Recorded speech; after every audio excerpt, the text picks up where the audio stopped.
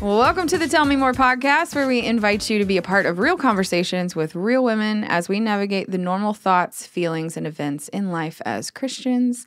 I'm Jess McKinney, one of your co-hosts. I'm Lydia Florence. I'm still Sarah Hopkins. And we made it to episode 10. Woohoo! Yay. We're very excited because when we talked about this initially, remind me if I'm wrong, but we talked about 8 episodes would be a lot. Yep. Yeah. And here we are, 2 plus that. Wow. Can we even Double get 8 digits. in? We're pros. We did it. Right? Wow. I think every That listener seems just generous. went, No, definitely not. So I was, we're filming a parenting podcast, and it'll release, I think, in January. But Nicole said something about, well, I've got 2 pros here now because I've got Hatfield who's doing Locker Room, and I've got you doing the women's podcast. And I was like, we are 9 episodes in. In what world am I a pro? Hard no. What is a pro podcaster?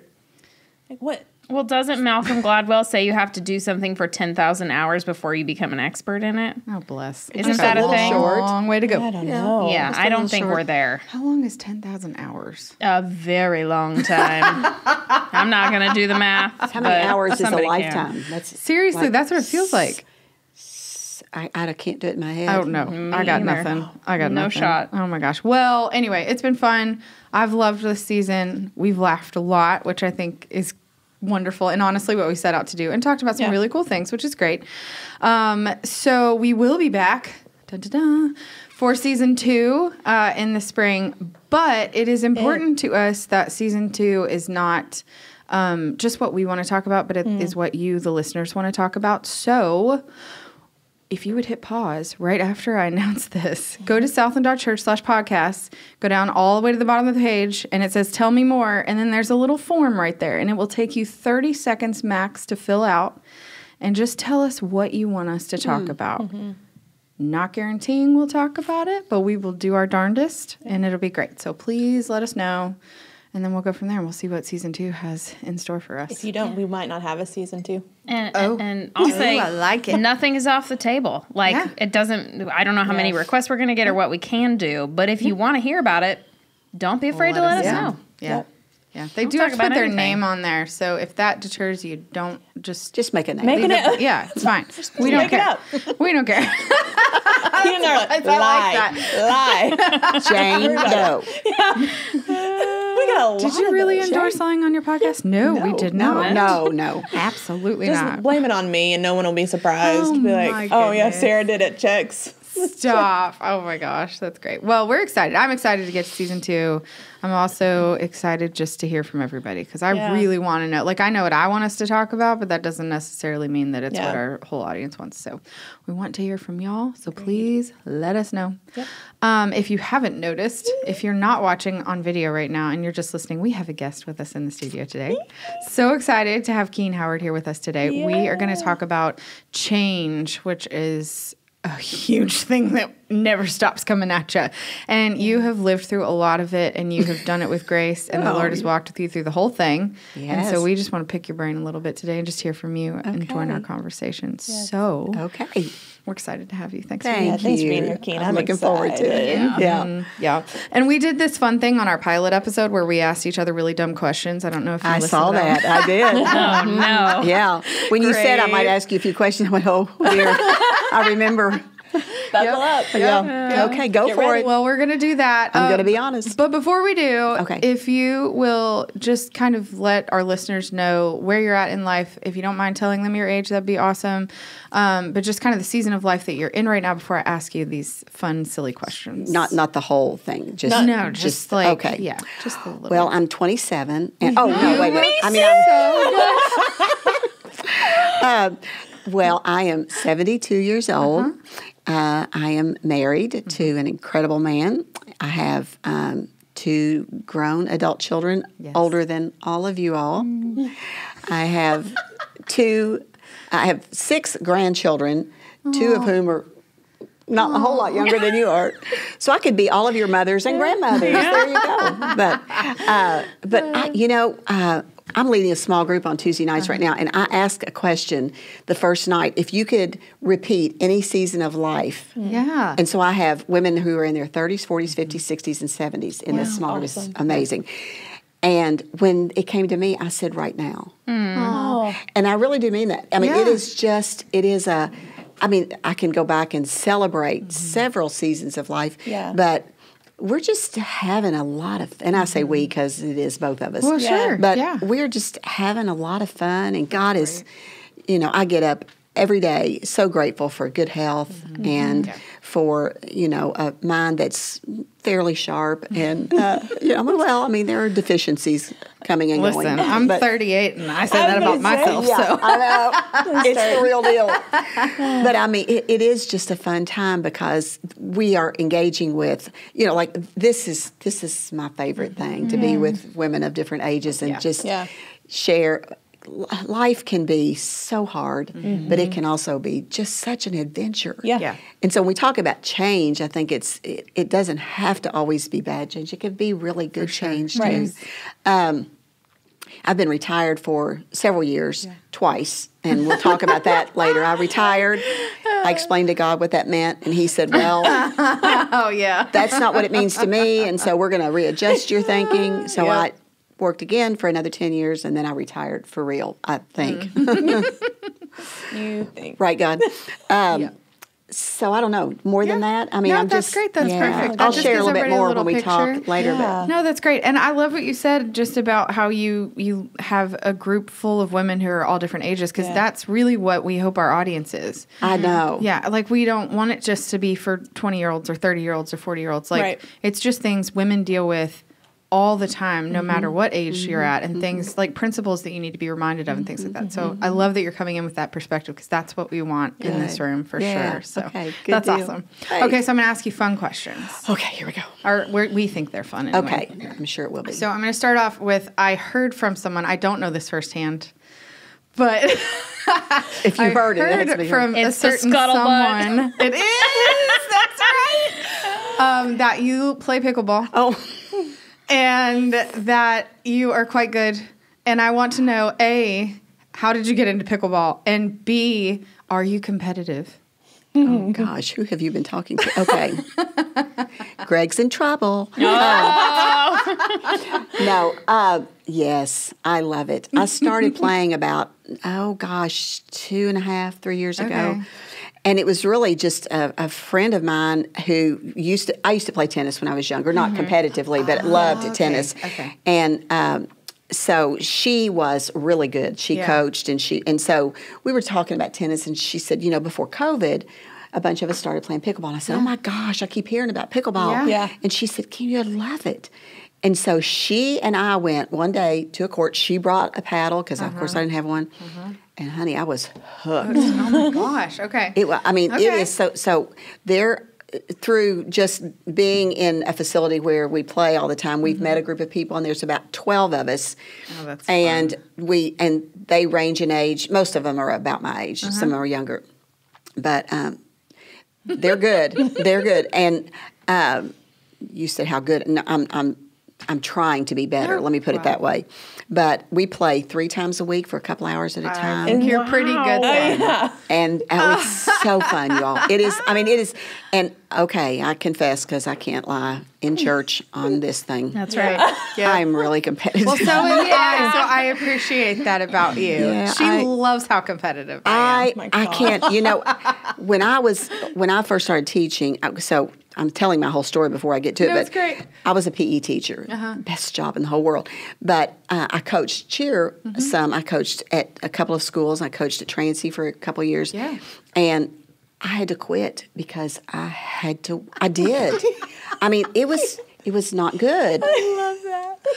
The this first is your future right here.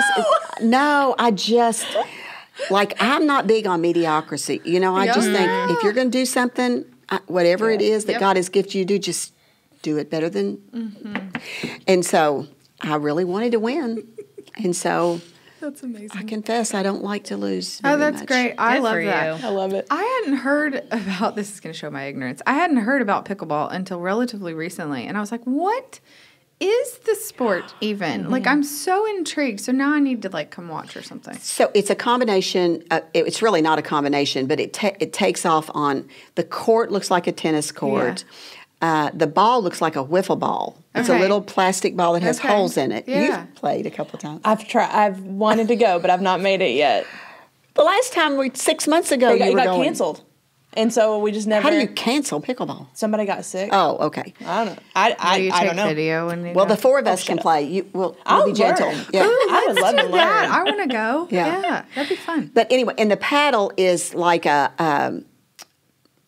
closest thing would be a ping pong paddle, except the shape is different. Okay. It's more of a rectangle. Is it bigger or is it the same size? It's about some of them are about the size of that, okay. not quite that big. Okay. And you can get them different sizes. Yeah. But the shape is more of a rounded rectangle. Okay. And there's lots of crazy rules. Sure. I mean, if you've ever heard anybody who plays pickleball, they'll say the hardest part is who's serving and what's the score. Yeah. And that's true. Yeah. But, Well, I feel that way about tennis sometimes. So Yeah. there's that. It's fine. but it's I wanna we'll go play. That'd anytime be you want fun. to. Yeah, it's so Okay, fun. All right. I promise not to be too terribly competitive because I'm learning. But doesn't. once I know No, it, I she will doesn't. be Oh, competitive. yeah. You are correct. Oh yeah. Let's see. She I once like- tried to compete with me to be the worst at something. That is no. true. That is That's true. how bad she is. Wow. Yeah. Okay. a But I lot. love She it. won though. One of the girls that I play with, the one who taught me to play, Sorry, I couldn't. is also very competitive. And, Yeah. and so we say, it's just striving to be better. Yeah. That's right. That was a really good twist on that, Keene. Yeah, I know. Come on. Okay. I'm here for that. Okay, that was great. I loved that. Okay. I feel like I have a partner. Do these at get this any table. easier? I hope no. Yes. Well, yeah, this one's easy. Do you have any pets? And if you do, will you tell us about You your told her pets? what to ask. Okay. Oh, gosh. We have a dog right now. We've had dogs our entire married life, but we Okay. have a precious Labradoodle named Lucy. Oh. Do you want to see a picture? Yes. Okay, I'll get one just a minute. It's over Okay. there. We will But put the picture in the show notes, ladies. and- Please do. well, She ladies. is the Almost most said ladies and precious dog. She's beautiful and she's smart. And she has a vocabulary of about 40 words. Oh. But she's smart. Okay. So we love Lucy. She's very sweet. I've met her. Yeah. Her hair's about the color of, She's a blonde dog. She's very pretty. She's almost 7. Oh, okay. What is that in Okay. dog years? I don't want to talk about Oh, it. okay. It's like 49. I'll move on. Yeah, please do. Okay. Last thing. What's your favorite attribute about yourself? This can be anything. It can be your personality. It can be physical. Anything. Oh. No holds barred. Nothing physical. My favorite attribute about myself, I don't know that I even read. I would say that it's kind of two answers, but they go together. Okay. When I love you, I really love you a lot. I mean, it's just the kind of unconditional. I'm all in, and I'm almost loyal to a fault. Sure. Yeah. Yeah. Yeah. It can get in the way. But I get would that. say, I think I appreciate that about myself because I can't do anything about it. Yeah. So I love think that. yeah. Deep and We wide. need to go back and like re-answer that question because we were all like, "I love my hair. I love whatever this thing is." So, I still Okay, so think my what eyes was- are better than my personality. okay, well, So is that what you all? Well, my eyes. If you said physical, I would say my eyes because Yes, they your were my eyes are- mom's. yes, Yeah. Stunning. Thank Yeah. you. And that's what was interesting is all of us with your attributes, it's something that was someone else's. Yeah. You know that where you got it Yeah. from. So Yeah. yep. Exactly. So what was your favorite? eyes. And what was yours? my hair? Yeah. Dimples. Oh, I know. I love dimples. My mom had one dimple. My son, none of my siblings and I had dimples. My son has one dimple in the same cheek, and one grandchild has one dimple. Oh, that's so sweet. That is sweet. That's special. Yeah. I love dimples. Yeah. I love that. On the face, other places not so much. That is true. Amen to that. Oh my gosh. Okay. Well, so we're going to talk about change. That's all the funny questions I have. I promise. Okay, good. Okay. Well, yeah, probably. But we're going to talk about change today. And just to set us up a little bit, I was kind of thinking through, like, what are the things that we go through that change? Because we talk about, like, I'm in a different season of life, blah, blah, blah, blah, blah, which, yes, that is all true. But you said this before, change can be good and bad. And sometimes it's within your control, and sometimes it's not.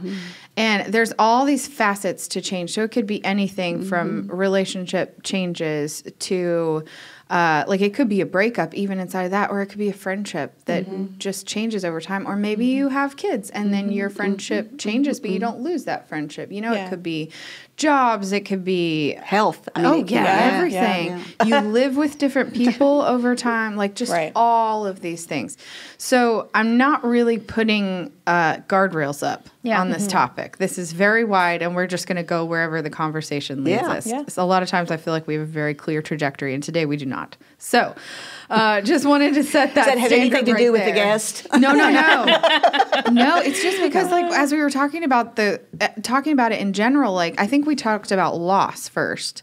We were saying, like, well, loss, what if we talked about loss on the podcast at some point? But then we were like, that's such a big topic. It's all these things. And change even fits into that. It does. Yeah. So, there's just so much. So we just broadened it, and we're just going to go. And this may end up popping back into other seasons or something. I have no idea. Yeah. But anyway, so that's what we're going to talk about today, which I'm excited to hear from, because we've talked so many times on this podcast about how important it is to make sure that you're pouring into people who are coming up behind you and that you're learning from people who've gone ahead of you. So I'm very excited to hear what you have to say, honestly. Like, I hope to learn lots of things today, and I think I will.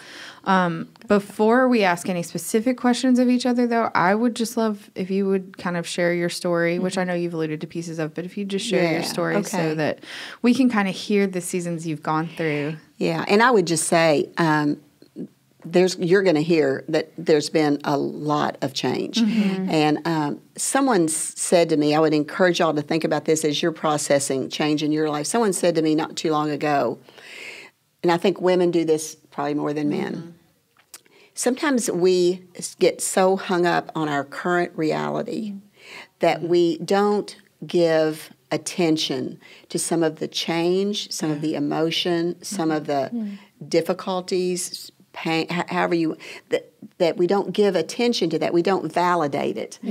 And so I call it kind of pardoning the pain, when you go through change. And so I think the current reality, I mean, all four of us, what I know about you all, we have a pretty good current reality. But it's the circumstances that we've experienced over my 72 and your all's much less that brought us to where we are. Right. And the future, we don't know what that holds. But there's going to be change, that's for sure. But, I have lived such a blessed life. I was born into a loving Christian family. My parents taught us how to play hard and work hard. They taught us the value of family. It was such a big deal. My mom was never happier than when she was with family. I was the middle child, but I was the only girl. So I have an older brother and an older sister. We had my family all lived in or near each other. And so I was always very close to aunts and uncles. I had a maternal grandmother who I just adored. She was just the most special woman. She was widowed at 42 and never, ever wanted, she said, there will never be anyone else. So she just dedicated the rest of her life to her children and to our and so she was always, I had an incredible mom too, but my grandmother was just, when I thought about how I wanted to be a mother and a grandmother, Mom, we called her Mom. Mom was it. And so when I'm in relationship with my grandchildren, I'm always going, I want to be like Mom, and I'm not sure. I'm not sure that I am. But anyway, she was a special, special lady. When I was 4, my younger brother was born, and we moved to Lexington from Maysville, Kentucky, where I was born. And I've lived here ever since. I graduated from Lafayette. And I graduated from UK. Heck yeah. Go Cats. I graduated with a degree in, they call it kinesiology now. And doesn't that sound smart? Yeah. It's like that word you said a minute ago. That big word. That's right. Well, folks, what it means is I was a PE teacher. And so I did that for 30 years. Most of the 30 years I taught PE and health. I was in administration at Central Office for a few years, and I was in administration at Dunbar, where I finished my career. Go Bulldogs. And so at 30 years, I retired. During that time, at age 21, during my senior year at UK, I married the man that I had dated for all of high school, the 3 years that I was in high school. We had 2 children, Jason and Shannon. And then about 7 years into our marriage, he was diagnosed as a type 1 adult onset diabetic. Okay. Yeah. Which is kind of rare. Yeah, it is. It's usually, much younger. And it just rocked his world. And he did not really ever own it. I kind of, here comes my need to fix things. I kind of owned it for him. Sure. But the sad part, and this is where some big change came in, I don't know whether it was in his mind, if it was a coping strategy or how it came about, but he started abusing alcohol. And it became a real problem. Yep. Now, I grew up in a family where people didn't get divorced, and so I can tell you that for several years, nobody knew. Nobody knew. And then it got to the point where it was really just not safe or smart for the children and I to stay in that environment. And so when I was 28, I was a single mom with 2 young children. Oh my gosh. And but just let me say, when I think back, every time I tell this part of my story, I just think God is so good. He is such a good daddy because he really did just take such good care of all of us, along with my incredible family and some special friends that just journeyed through all of that with me and took good care of me. About a year after the divorce, he died. Oh, my goodness. And it was a combination of, the abuse of alcohol and the diabetes. Yeah, sure. And so legally, I wasn't a widow, but I felt like one. Right. Sure. And so that was another adjustment. Yeah. And I found myself really trying to be a mom and a dad to my children because I needed to be. Yeah. And then I realized that I didn't have to be. Right. And that was a nice awakening. Yeah. And God just... I could almost, looking back at it now, I can almost just see him flipping the pages and just saying, something's coming. Yeah. And I had so many precious people praying for it. And I didn't feel the need to be married again. I didn't, I didn't really want to date. That was... Sure. Ooh, let me tell you. It hasn't gotten better. I'll tell you that. No. It hasn't. But... yeah, oh well, we won't go there because I'm not sure who's listening. But anyway, dating after you've been married is a whole nother animal, and it's just, yeah.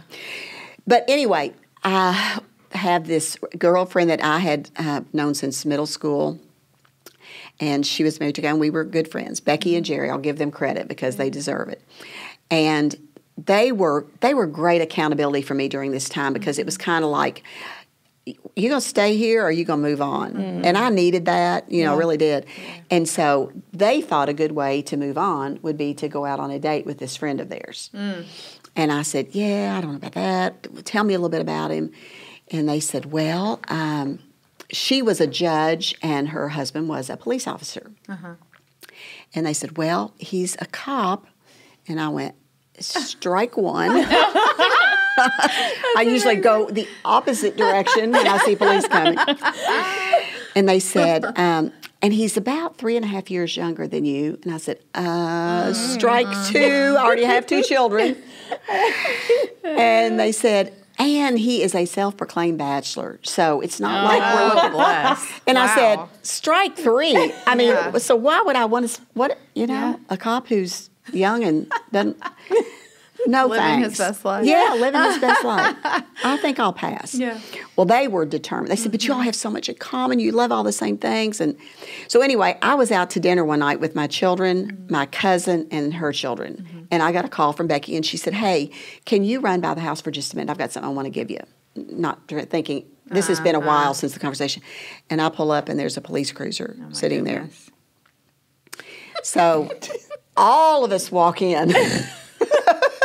And I had no idea, what was facing me. But anyway, what I found was this really tall, good-looking guy in uniform. And I went, oh, I'm in trouble. Yep. And he was so kind. He really was. And I remember Jason ran up to me and said, hey, can I see your gun? And I went, oh, well, this is probably going to take care of itself. You know, he's going to run. Yes.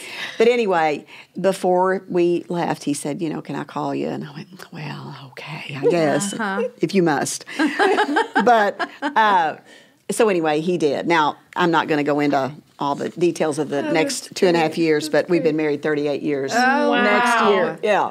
That's amazing. So you talk about God outdoing himself as change occurred. He just, we talk about it even still, just how he orchestrated all of that in such a perfect way. I mean, because, getting married, and he had, he was younger than I was, but he had never been married, never really been in a very serious relationship. And so to make this family with automatic children could have been a disaster. But I think we were all so happy to have each other that we just kind of it just worked. made it work. Yeah. And then about 1.5 years after we were married, soon after we married, the kids said, I don't like having a different name, and we don't like calling him Greg.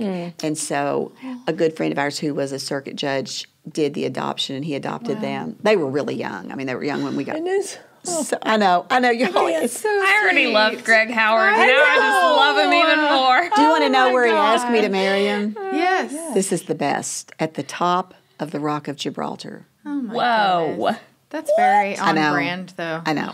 Gosh. Yeah, I used to do some premarital counseling, and I would always ask him to share, and then I'd go, do you want to know mine? I'll do that. If I can't have what Greg and Keene have, what's the point of having it? honestly. That's Goodness, seriously. And you know what? I mean, that's one of the things I struggle with is I want people that I love, I mean, even people that are married, I want them to have this so badly. And, and it looks different for everybody. Yeah. Sure. I was talking to a friend just on the way over here who's not in a great place right now. And I thought, I just want you to be as happy as I am. But anyway. So I mentioned earlier we have 6 grandchildren. We have 5 big old boys. 2 are graduating from high school this year. And one precious little princess who we kind of have the same relationship that I had with my grandmother. Yeah. She and I do. Oh, that's precious. I guess I would lastly say that when we moved to Lexington, we started going to a church here in Lexington, and it was the only church we ever went to. So I was there for over 60 years. Yeah. Wow. And I served in lay leadership. And then when I talked about my second retirement, I had been retired from teaching just a couple of years, and there was a gentleman who had been on staff there, and he led the family ministries team, and he had to leave. Oh, okay. And so I was his lay partner, and they asked me if I would just step in and kind of hold the team together for 6 months. Sure. And so 10 years later. I was going to say, how was that 6 months?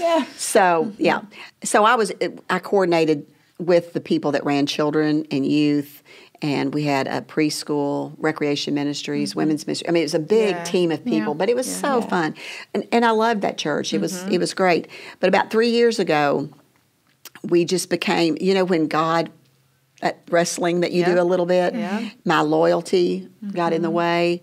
But we knew that it was time. And I have always just had an incredibly soft spot and just a love for Southland.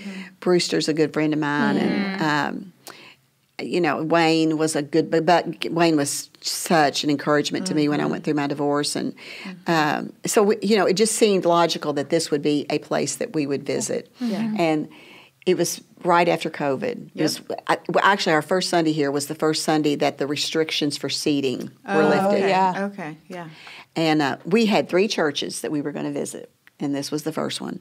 And we came, and I sobbed. You sang. I sobbed through the whole service because it had been so long since I had been in the worshiping presence of the Spirit like I did here. And it was just like somebody was feeding me.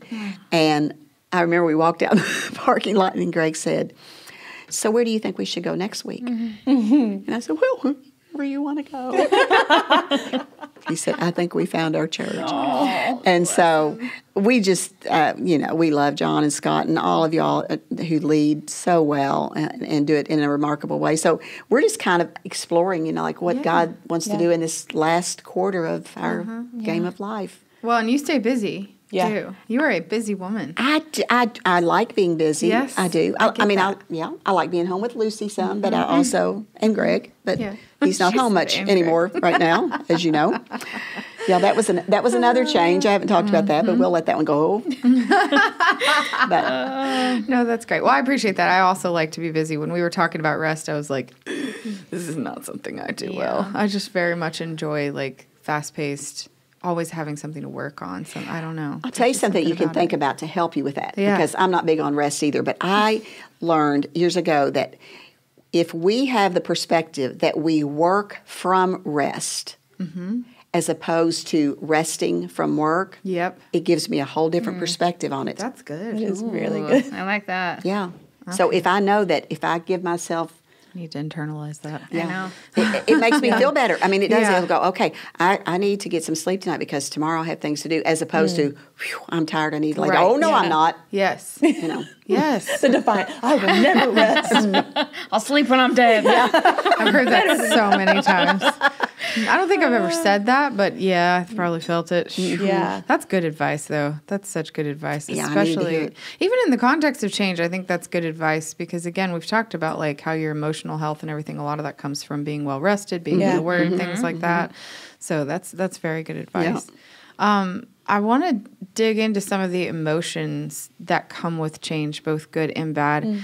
And we talked a little bit about emotional maturity last week, so this is probably a good segue to get us there. But how I'm trying to figure out how to phrase this, whether the change is positive or negative within our control or not within our control, what is your reaction in general to those kinds of things? Are you like, you know what, let's go, I love change, this is awesome? Or... I do love change. I do so too, actually, Jessica. We must be sisters. Yes, I think so. Or are you like, oh, I don't like that, I'm going to fight that with everything I got? Or are you somewhere in the middle? We're just, and I will start because I love change. I was that kid who had her furniture in her bedroom, and every night I was changing it around because I just wanted something fresh and something different. Yes, I do too. Yeah. My husband is probably like, can we just leave it alone for a little bit? We always have a project going. You know this. Yeah. Just because I love the freshness of that. I love being spontaneous. It bites me in the butt sometimes because I'm impulsive, but I don't know. I love it. Something about it. Yeah. It's just it's super creative and it makes me happy. So I'm usually, if you throw something at me, I'm like, all right, let's go. Let's do it. I don't love it. But I am more of a settler than a pioneer in life. Okay. All right. But it has been one of the ways the Lord continues to make me trust Him because there's nothing I can do about it. Yeah. It's gonna happen. Yep. And so He continues to give me the grace to kind of look at it and go, well, it's gonna happen, so you might as well just get over it. There's not a lot of emotion to it now. It used to really rock my world. Yes, for sure. And now it's I hate this, but we're just gonna have to go through it and climb on up because there's really no other choice. Yeah. Right. But I'll probably complain all the way up. I love and then you get to the top, you're like, now we're fine. I feel like we're the two people going up the hill, and I'm like, let's go. This is great. This is going to be so fun. And you're like, would you shut up? I'm saying all the wordy dirties in my head. Yep. That's on par. Yeah. I love that so much. I think I like change when it's my idea. When I'm the boss of the change, I'm like, this is a good thing. But, you want to make God laugh, tell him your plans. And Amen. I think that when change is not my idea or when it's unexpected or out of my control, I struggle quite a bit more with it because on the one hand, again, when it's my idea to change something, sometimes I have a hard time just hunkering down through something. I want something fresh and I want change and I do want to build or pioneer something. But then other times, if my plans go askew or if the Lord is trying to lead me another way, then I struggle against that, I think, quite a bit more. And I think for me, a lot of it comes down to control, Yeah. we laugh a little bit here on the podcast because some of us show up with notes and some of us don't. And Shoot. I am like, I'm a planner. I want to, kind of like have things where I feel like they're a little bit in my world of control. And so when change fits in within that, I'm like, ooh, yeah, great. But when change falls outside of that, I'm like, I don't know how I feel about this, but I don't think that I like it. Yeah. I love that because I also have notes. However, mine, I'm like, I glanced over it. Here we go. Let's talk. And if I need it, I'll refer back to it at some point. Which is weird given that I know probably the biggest control freak at the table. Yeah, you want to arm wrestle? I'm the one. You'd beat me. We know this. Yeah, she has a kinesiology degree. She would beat you. Yeah, she plays pickleball 3 days a week. So yeah, I don't. This doesn't bother me. But if we come in and everything's different, it'll take me a good 30 minutes. If I said, Sarah, I need you to lead this, you'd be like, I'd be out. I'd suddenly I'd get sick. It'd be one of those things that, okay, we're just going to have to do it. Yeah. Like you immediately turn that switch. Yeah. It's like when someone goes into the hospital, it rocks your world. And then you go, okay, well, here's where we're going to live for the next week and a half or however long. Yeah. We're just going to live here in this room. This is my new home and I'm going to be here. And that I can make that switch pretty quickly. Sure. Yeah. But it's sometimes change is just an event. Right. Yes. And then sometimes change is a season where there's growth or there's the opposite of growth, whatever that would be. Yeah. I mean, and so I think I'm a little bit like you. I like spontaneity, but I also am very organized. And so I do like change that I can control. And there was so much in my life where there was so much change and I couldn't do anything about it. Yeah. But I'll tell you, there's nothing like unpredictable, uncontrollable, seasonal change to either knock your legs out from under you or cause you to just trust Jesus beyond anything you could ever imagine. Yeah. And so I think it depends on the type, the longevity, the purpose, the predictability, whatever it is. Yeah. Yeah. I do think in those what I'll call extreme seasons of change. So like when something does happen that just totally rocks your world, like you're saying, that your response is exactly what I thought of. Like, I'm either going to turn to the Lord and go, okay, I trust you. You got it. I have no idea what's happening right now. Yeah. Or I'm going to try to control it myself, which is always the worst. And it never works. Yeah. Never. And there's not a happy medium between those two. No, there's not. You're just not going to. I've never met a person who is in between them. They're like, no. I kind of trust the Lord and I kind of have control. Yeah. Right. There's nothing that will get you there. I agree. Yeah. I do think that while we surrender those things to the Lord and go, yeah, this is outside of my control, and you know what's going to happen, and I trust you, there is also an activeness to that. So it's not like we just sit back and go, well, whatever's going to happen to me, I guess I'll just take it on the nose. Right. Like, there's an active decision to go, okay, I need you to lead me through this. And sometimes, like in the hardest seasons of my life, it's been me hitting the floor on my knees going, God, I got nothing. Absolutely nothing. What do I need to do? Yep, that's exactly and that's the action piece for me. While other times, like, there's a very clear path forward, or it's something exciting where I'm like, I know exactly where you lead me. Let's go. I'm so excited, But either way, there's an active piece to it where we shouldn't just accept our fate, so to speak. Yeah. And just go, okay, here we are. And I don't think that's God's desire for us at all. I mean, He does want us to be obedient and follow His purpose and plan. Right. But I think He wants to use all the things He's given us in order to achieve what it is that He's trying to do. Greg and I did prison ministry for several years before COVID. And it was so funny. Those girls were and guys were so restricted. I mean, like, they moved as a group. They ate as a group. They slept in a room, So they had no control over anything in their lives. But, they shared with me that it was the first time in their life that they felt safe. Yeah. So sometimes when God's in, we can just kind of nuzzle up and feel like, okay, I'm going to just really hang with you because I haven't got anything right now. And that's the way they were. You do hear that a lot when people think that following Jesus is so restrictive. But when you get in, you do find it's that comfort blanket almost. I find that it's not nearly as serious as following Jesus, but when you put a budget in place, for me, all of a sudden I can breathe because now I'm not spinning out of control because I'm not paying attention to what I'm doing. I instantly feel it every time I redo my budget because I tend to go off.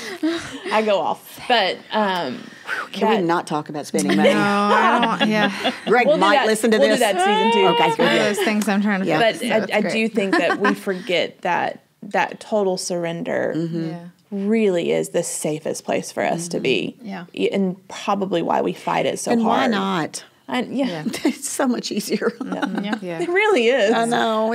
We just convince ourselves it's not. Well, and I think we have to have a high level of trust too. Like your relationship has to be solid with the Lord to go, I do trust that you actually do know what's best for me and that I don't. Yeah. And that's where I have an advantage because I have such a long history with God. Yes, long exactly. history. Yeah. And I've watched his faithfulness over and over and over. And he's never failed, that I will never leave you, Keene. I have a plan for you, Keene. And you live into that. And so the more you trust him, the more he becomes trustworthy. Yeah. Do you ever write any of that down? I don't journal because I was afraid someone might find it once I die. To which someone told me I need to get over myself, which was really wise. But I also am just that's not naturally what I do. But so that you have kind of a record of God's goodness. Yeah. There's been a couple of times when someone has asked me to do that. What is that lady's name? Oh, well, anyway, she asked us to do our story. And in that, it was kind of the history of, I think my topic was a praying wife or something like that. And so it was like how has prayer impacted your journey. Yes. And so I've done it, but not a lot. Yeah. No. But that's a good idea. I'm just trying to think. I would probably be a lot more grateful if I could look down and go, no, this is where he's been faithful. Don't forget. Yeah. Because you see that in the Old Testament a lot. Don't forget. That's why Moses was like, remember, the Lord did all of these things, and I'm going to take an entire book to tell you about all of it, even though we just talked about all of it. Yeah. Because they were so forgetful, and aren't we? Honestly, I will literally run into almost exactly the same situation. Point in case, I may have talked about this once already, so if this is a repeat, so sorry. When I found out I was pregnant with my first daughter, Chuck lost his job. Yeah. And I did talk about this, right? You did. Okay, so learn from it. Trust the Lord. Surrender to him. He's got a great plan. Lovely. Second child, get pregnant with her. Chuck loses his job. Nuh-uh. Yes. Yes. I know. Don't have any more babies. I know. Well, we were like, we're done. We're done. And of course he took care of us. But initially, like, you're still like, oh no. Oh no. And you'd think it wasn't that long in between the two. Firstly, my kids are 3.5 years apart. Like, it's not that long of a time. And yet somehow I was like initially going, what are you doing? What are you doing? What are you doing? Yeah. And as if this time he'll all of a sudden, after millennia, yes, this is going to be the thing that where he's not going to show up. And yes, he doesn't see this. Yeah. Yeah, I love, Keene, the way that you said, the more you trust him, the more like trustworthy he becomes. And the truth is that we serve a God who, like, we can kind of test that. Like, we can be like, all right, I'm in. I'm going to follow the Lord. And that's what it means to trust him. But he will prove himself faithful again and again and again. And the more you experience that, I think the more willing you are to trust that. And the more you surrender over to God, the more you will find he is worthy of that. And so. If you look at other relationships, I mean, trust is earned. Yes. You think about it. And so it's a shame that we feel that way, but God has earned our trust. Gosh, yes. I mean, not just historically, but personally. Right. Yeah. There's just no way that I wouldn't. Right. Like you said, why would this be the one time? That song you all sing, He Won't. Yeah. Thank you. Because I was singing it and I was like, you guys are doing this on purpose and I can't sing it. Just do it. The song is Firm Foundation, FYI. I will link it in the notes, but I will not sing because I will not buy you coffee. I'll buy the coffee if you'll sing it. Oh, there you go. Oh, my coffee cup's empty, so I could use it. I will buy the coffee. Oh, I love that song. Oh my gosh, I do too. There was also we also wrote a song that said Again and Again, and she's over here, and I'm like, Again and again. It's killing Jess from the inside out. Literally, I am struggling right now. It's fine. I'll make a deal with you. Every time you sing on a podcast, I'll buy coffee if you'll do it. Oh, this is so She's great. up in the ante right here. We back. Let's go. I'm so excited. Okay. You've done it to us, Keene. No, I'm telling Sarah's you. like, dang it. It's like being on a show tune show with her. Jazz hands. Jazz hands. Ball change. I'm so happy right now. Okay. So my next question talks about like preparing ourselves. We talked about how rest prepares you for being able to deal with things, you know, being in the Word prepares you. And this may be the answer to the question, so we may not talk about this long. But is there a way where you can do the work on the front end to prepare yourself for the changes that are going to come throughout your life? And I'm sure that looks different over time, which maybe you can speak into that a little bit. But what are the things that we can do now to help prepare us to be able to handle things that are thrown at us, especially the ones that are outside of our control? That's a really good question. You know, I don't know if this is the answer to the question you're asking, but one of the things that I have found helps me when change is imminent. I'm trying to think of retirement. Sure. Yeah. Yeah. Is if you stay in the present as the change is occurring, you just kind of, because going backward or even trying to get out ahead of God, it can cause pain, disappointment, confusion. You know, there's just so many things that, because you can't change the past, you can't really control the future, but you can affect the present. And so I am, whenever change is coming or we're in change, if I can just get up and deal with today, it makes it. I used to tell couples when I was working with them, you know, just when there's a problem, just eat the elephant one bite at a time. Yep. Yeah. You know, because it's a big elephant. Right. And if you try to swallow it all at once, you're going to choke. Absolutely. And so I think, and when there's unexpected change that comes, that's a totally different thing. And then, you know, that's just when that surrender has to come in. But I think for me, perspective is such a big piece of how I have dealt with. I hope my daughter doesn't listen to this because she's going to, but she will. But that's okay, Shannon. I have to say this, but when Shannon got married, she married a boy from Lexington, but they moved to Nashville. He had gone to Belmont, and me too. Did you? Yes. We've talked about Neil. Yes. I've told you Neil's a musician and he's gifted, and I think, you know, we really thought that God had given him those gifts to use professionally, and that just is not the way it's turned out. And so when they went down there, it was for the purpose of pursuing that. But I remember the day they left, you know, Shannon said, "Mom, we'll be back. I mean, you know, we'll be back." And they've been married 21 years, and they're still there. And so that is an ongoing change because I just really want her to live here, next door to me. Of course, and Jason too, if he would be so inclined. He's just in Shelby County, so it's not quite as far. But I think when I'm dealing with that, it's a matter of perspective, and so I have to remind myself they have such a great life down there, and the kids are thriving, and so are they. And you know, it could be California. You know how you just Yeah. And so I think when you're in that uncontrolled, disappointing maybe change, if you just keep the perspective of what's good about this, you know what? Because there is, you know, He works all things for good, and so I've had to do that several times, and then I go, oh, I know. I just assume not like it. I think what you said about when you try to control the future of it, and that it just creates this pain, this unnecessary pain. And you never really think about it that way, but how, when you say it out loud, how stupid it sounds that you're purposefully putting yourself in a position of pain down the road. And no one would ever knowingly do that or purposefully. Not on purpose. And how just not thinking through it and not thinking about it puts you in that. How, a totally different thing, but you were talking about your kids.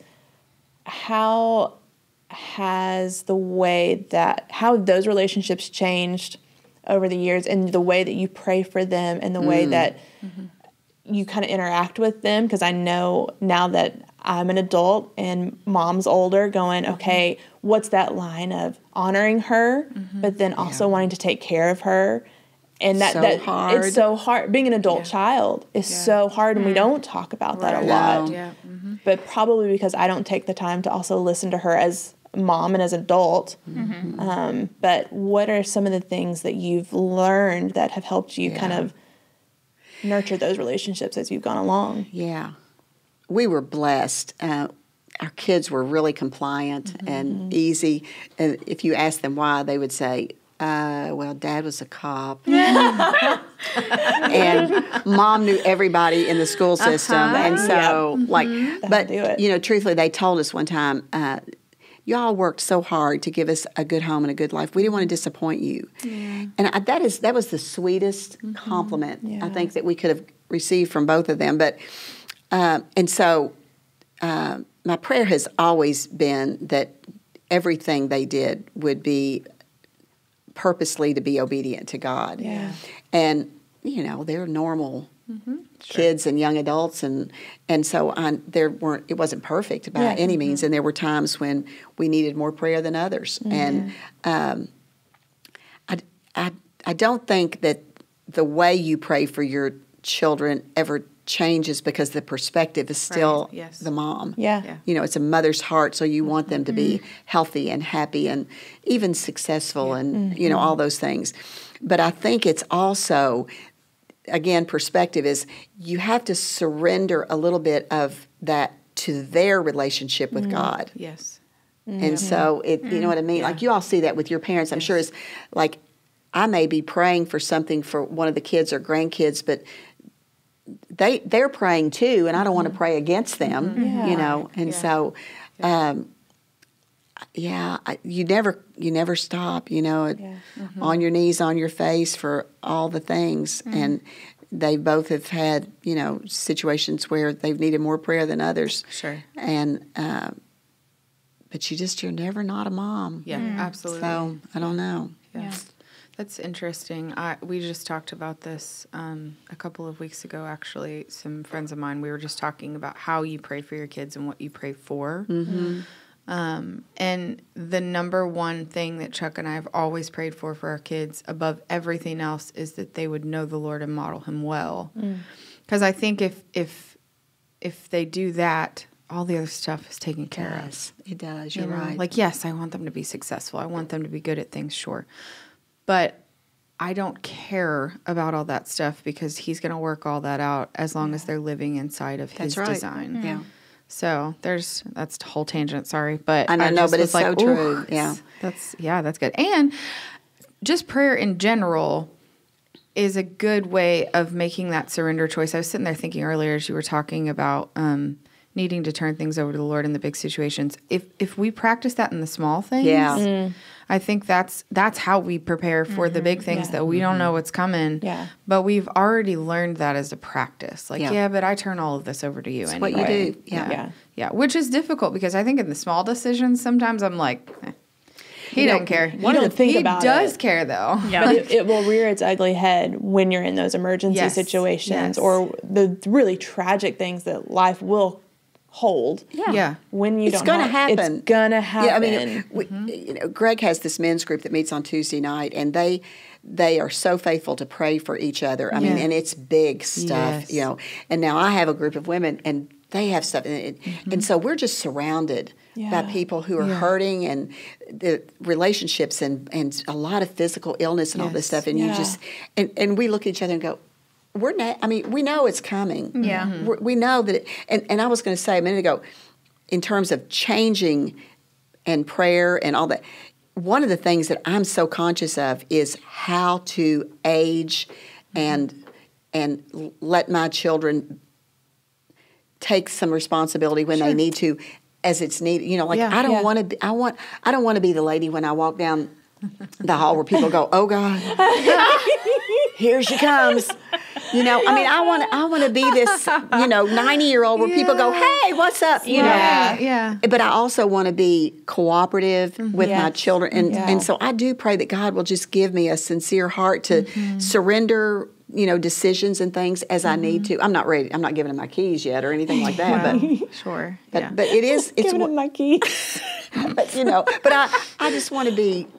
It is something you have to start thinking about. Yeah. Like at some point, you almost switch roles, and it's so hard. Yeah. Oh, I'm sure. It's so hard. Yep. I'm sure I because did we're it with in the my baby stages, and I can only imagine what it's like later. Yeah. And I know I was a pain in the butt. Sorry, Mom and Dad. I was a pain in the butt for my parents, so I'm fully intending for that to happen when my payback? kids get Oh, older. man. Yes. Yeah. This will shock you. I was a very mouthy child. What? I thought you were very mouthy? angelic. Really? I know, isn't that shocking? Yeah. That is so unlike me. You were not. Oh, girl, the amount. I got soap in my mouth. I got baking soda in my mouth. My mom would mix vinegar and chocolate milk and make me drink it when I said a wordy dirt. My mouth ran away with me as a Listen, child. I looked at my mom not that long ago, and because she would always do that, you just wait till you have children. You'll know one day. So about 6 months ago, I looked at her and went, Never going to happen. joke's on you, Nancy. Gotcha. Yeah. I can't imagine you. Oh, imagine, Keene. I can't. Just, the Lord has done a lot of work in my life. really I'll has. tell you that. See he how sure good he has. is? Yeah. And I worry that he's going to smite me by giving me a child just like myself, because Yeah. then I'm really in for it. So They're I'm, the teach you a best lot. kind, though. Oh, Yeah. when I was teaching, the little quiet, cooperative, I'm going, you're sweet, I love you, but boy, that one that wants to knock my head off, I just They're love fun. them. Yeah. Yeah. They keep you on your toes. That's for Yeah, sure. that's for sure. Oof. Yeah. Well, sorry, Mom and Dad. We're all sorry. We love you and we thank you for what you did for us. Amen. And amen. I keep saying that a lot now, and I'm like, hopefully that'll resonate with my children. It'll be great. I remind Mom that I am her. Like, this is your fault. Are you? Yes. You don't like it? This is all you. You did this. Blame game. Yeah. Yeah, exactly. I was thinking as you guys were talking about, the relationship changing between your kids, but I was thinking about the health things that come into our lives and stuff, especially as you get older. My mother-in-law, and I think you guys all know this, but she has battled cancer for a while. And I have been this is going to sound silly, I guess, but I've been so inspired from the get-go because yes, I'm sure she went through like, I'm scared, I don't know what to expect, those kinds of things. But watching her in the hospital, like when she's about to go into brain surgery, talking to people about the Lord and how faithful He is and how good He is. Oh, wow. I literally just sat there, and I'm going to cry. I'm sorry. I just sat there going, oh my gosh, this is a testament to what the Lord can do. Yeah. He's using her to get all these people who have no idea who He is to know who He is. And she's in the middle of like the biggest fight of her life. Yeah. Just like, it's fine. I mean, I'm going to go. I trust you. I'm surrendered. Here we go. And then she did it again.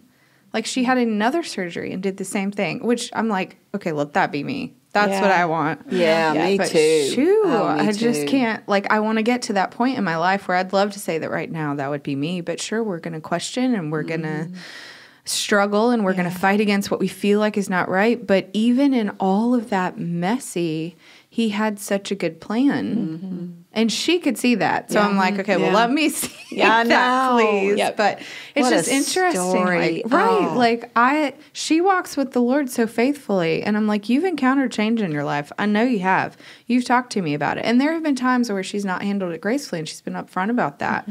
Oh, But me look too. at what, right, and so have I. But look at what she's learned. So she's learning from those lessons, like you were talking about journaling. She didn't even have a journal about it. She's just like, He's got me. Yeah. I know He does. That's the goal. There was a woman in my Bible study group this morning, and she said, God can't do anything with what you don't offer Him. Yes. Or she said it a little bit more eloquently than that. But I sat there and I thought, he's waiting, because obviously with Sharon, He didn't go, let me give you this cancer so you can really glorify me. Right, Yeah. right. But we live in a fallen world. But because you and have this it. stuff happens. Yes. And so He goes, if you'll give me that, I will do something amazing with it. Yeah. Watch me. Yeah. I didn't write a lot of notes for this podcast, but I have thought about just like the pain that comes with change, because change can be good, but a lot of times change comes with pain. And so one of the things I made a note of was that the pain of living a life that is not God's for you will be greater than the pain that might come with change if it's God's idea. Yeah, that's so good. So it's not to say that even if you go through change that God has ordained that it's not going to be painful. Sure. Pruning can hurt, but it's going to hurt a whole lot less than you trying to white knuckle in the other direction. Absolutely. And the Lord will do something with it. Like that will be towards an end that is glorifying to Him, that is for your good, that He will not waste your pain. Right. He won't. No. And so that's a hard lesson to learn, because it's not to say that it's pain free, but it's a different kind. It's purposeful pain. Yeah. Yeah. I mean, it goes back That's to really good. when He says, in this world, you will have trouble. Absolutely. But take heart, Yes. I have overcome the world. Yeah. And just in that is all the grace and love we could ever need. It is the truth of our situation and the promise of His goodness. Yeah. All in one sentence. Yeah. My goodness. Yeah. Thank goodness for that. Oh my gosh. Okay, well, I'm not going to wrap us up yet unless we're ready to wrap, but I did just want to ask, are there any like lessons or little snippets that you want to share with us before we wrap up that you're just like, hey, when we talk about this subject, people need to know this? Okay. I'm ready. This is profound. Okay, let's go.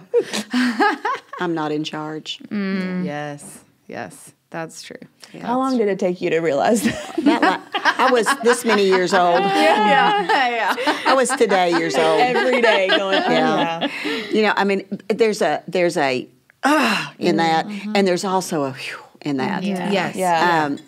I think that I'm not in control. It's not about my timing. Yeah. You know, I quit praying for patience. Oh, man. Yeah. Because, you know, whenever He wants you to learn how to do something, He gives you ways to do it. And so I'm so patient, God, I don't need any more practice on that. Yeah, me too. So timing is not mine. Yeah. And I tell you, the older you get, sometimes I think, again, perspective is it's His timing, and that's okay, because I've been around a while. Yeah. You know. Yeah. And so, you know, it's okay if you want to do it now, or if you don't want to do it now. You can tell me about it when I get to heaven. Right. So that's I know I'm kind of making that lightly, but it is. I mean, just really understanding that me being impatient is not going to change God's plan, and so I just have to kind of give it up sometimes. And then I would say that I have learned with change that if I can focus on something other than myself during change, that it just goes back to perspective. You know, I think if you can find a way to engage with others, help others, you know, be with others, then whatever you're going through sometimes just doesn't quite seem quite so bad. Yeah. Or That's good. Yeah. I think the other piece of it is, and we do this with our kids, we remember that they're not really ours. Yeah. You know, we're stewarding something God's given us really well.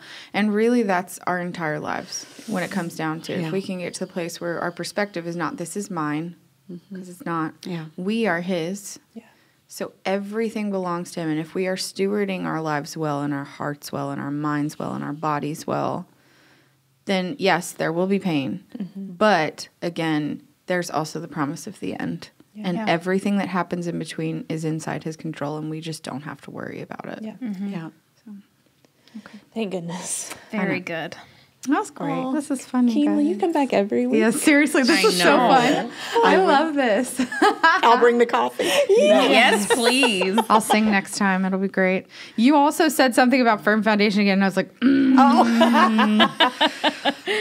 Is this just, I was going to say, you just have to kind of all the way through. I'm literally biting my tongue sometimes. Yeah, it's fine. And you don't sing why? Because you have to buy coffee. But yes. Yeah, we made it's not worth it. It's Girl, honestly, I'm going to build it in the budget. It's not the money. I'll take it out of the security budget.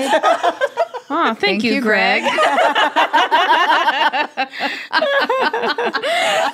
I'll tell him. You need to put in an extra $400 or $500. Okay, great. Yeah. Oh, wow. I'm going to give him a lot. Yeah. That's so good.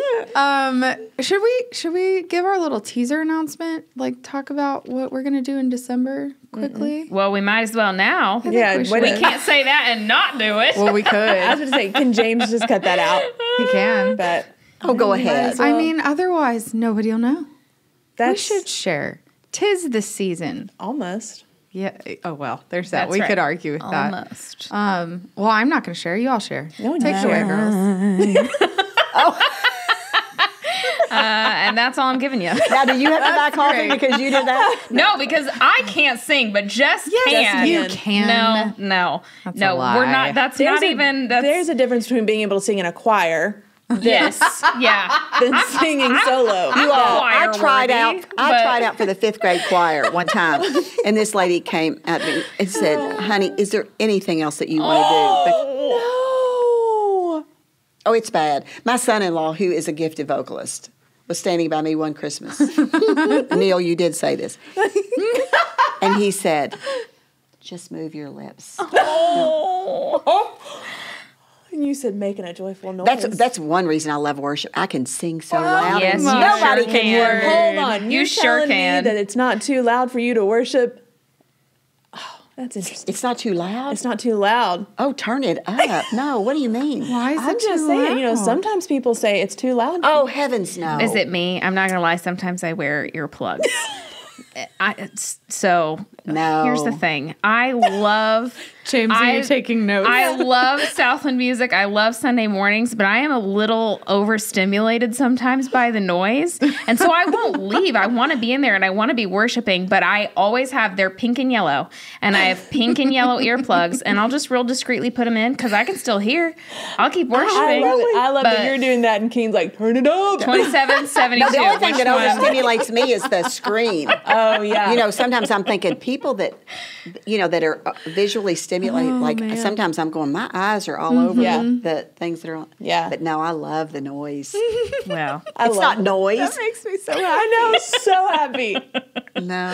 I mean, I have zero control over how loud it is in the room, but it makes me happy nonetheless. Because I'm the same way. I will sing as loud as I can as long as no one can hear me. yes. And So when we back off the mic and are like, y'all sing it out, you're like, no. I drop. My level goes way me down. too. Noted. Then I just move my lips. Okay. If I'm like hosting on a Sunday and I've got like the mic on, my worst fear is that someone is accidentally going to leave on the mic and they're going to hear me singing. I'm like, dear God, please don't let that happen. They did. I didn't sing, but there was one Sunday I was producing, and they left because I can talk to them on stage, and I was letting them know it was time to move on, and it was like the female voice of God. You can go now. It was terrible. I looked over. Was I on that week? 'Cause I feel like I remember this. I don't so know. funny. but We're like, is that in the house? I broke out in a sweat, and someone said, "Oh, it was during communion too." Oh, no. So this holy moment, and then there's this, which we all know. I hate my voice, and I've apologized to people listening to this. But yeah, That's That's so hilarious. funny. Yes, Lord. So what's going to happen in December? Okay. I'm going to give it away if y'all aren't. We're going to tell you're people. that kid. Let's I just open the am. presents early. It'll be- That's me. It'll Yeah. be I'm jingly and not jangly. everything. I'm just All right, gonna give him say, a little teaser. We were going to do 8 episodes initially. Yeah. And then we were like, we're going to do 10.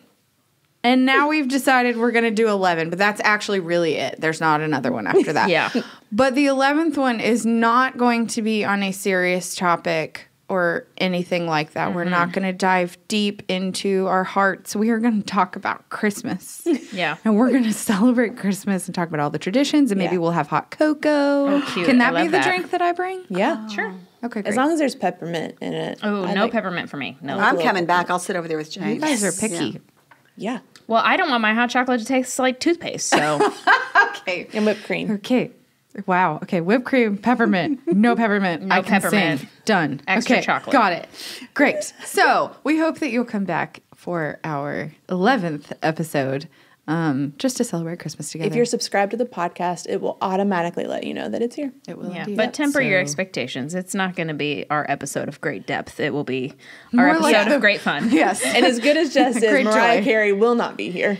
No, indeed. In fact, I will not sing that song because Lydia has already done so. Well, you know, I'm a woman of the people. What can I say? I should save this, but I'm not going to. We were in the car on the way home the other night, and the girls were like, can we turn on the radio? Well, we turn on the radio.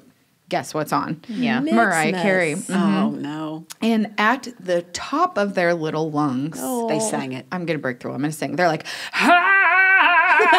Like, it was this whole thing. And I was like, whoa, why do we know this song so well? Every word. Well, and the thing is, when it comes it's on it's 24/7. like, it's like you can't control yourself. It's like it's like white people when the YMCA comes on, and you have to do the motions. You can't not do it. You're compelled, and that's how I feel about the Mariah Carey song. And I don't make any apologies for it. It awakens something in you, and you just go. So our theme song for episode 11 will be Mariah Carey. Done. I love it. I think it should be your fade in, fade out song. Yep. Yes, exactly. Yeah.